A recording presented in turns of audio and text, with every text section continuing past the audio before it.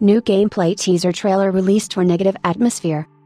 Sunscorched Studios has released an official gameplay teaser trailer for Negative Atmosphere.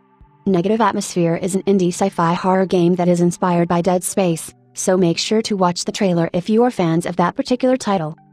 Negative Atmosphere uses Unreal Engine 4 and features a third-person perspective.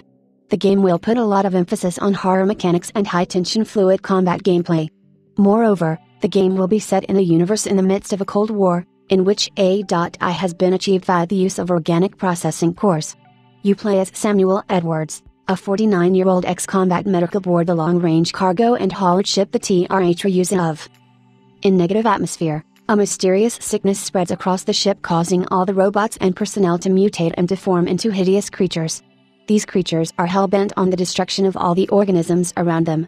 Therefore, players must escape, fighting their way through their former crewmates, rogue and sentient artificial constructs, and the environmental hazards the Ryuzen presents. Furthermore, and as players progress throughout the game, their mental state will deteriorate and the hallucinations will set in. There is currently no ETA on when Negative Atmosphere will come out. Still, the team aims to release a potential demo by the end of 2019.